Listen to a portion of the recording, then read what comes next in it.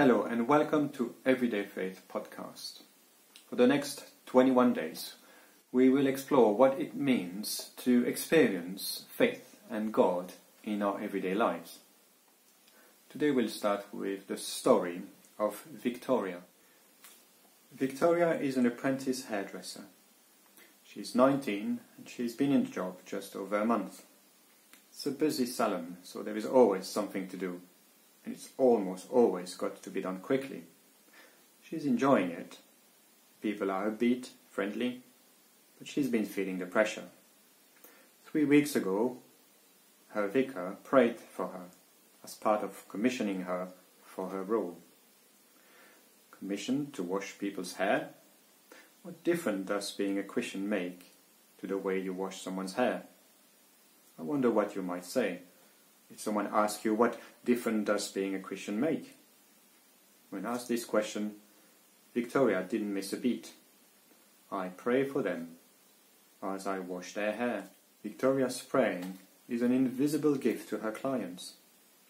Soothing conditioner for the soul, not just the hair. Learning the pressure points that relax individual clients. Offering points for prayer for each individual created by God.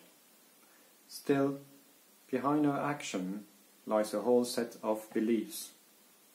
Victoria believes that her work in a hairdressing salon is important to God. And why shouldn't she? Isn't God present in all places? She knows that whatever she does, she can do for God. Victoria believes in the power of prayer and in God's freedom to respond in a way that God chooses. She doesn't need to see the results of those prayers, but it's still worth praying. God will be listening to her. I wonder what you make of that story.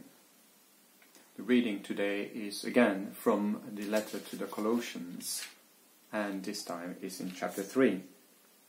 Remember that yesterday we learned that Christ holds all things together, so we can see God's presence in every circumstances and every activities of our day. In chapter 3, verse 23 to 24, we learn this. Whatever you do, work at it with your whole heart, as working for the Lord, not for human masters, since you know that you will receive an inheritance from the Lord as a reward. It is the Lord Christ that you are serving. Now I wonder what you understand with the word vocation. Often people feel vocation is to be like a priest, or to have a clear call to be in a certain profession, like nurses. Someone once described that vocation is where our talents meet the needs of the world. So what difference does it make to understand that all that we do, when we do it for the Lord, is worth doing?